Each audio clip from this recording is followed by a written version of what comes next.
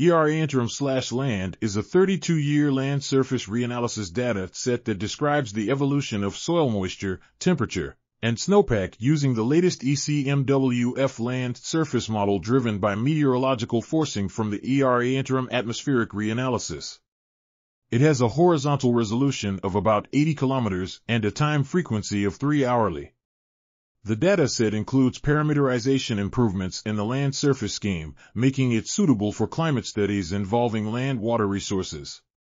The quality of ERA-Interim/Land is assessed by comparing with ground-based and remote sensing observations, and estimates of soil moisture, snow depth, surface albedo, turbulent latent and sensible fluxes, and river discharges are verified against site measurements.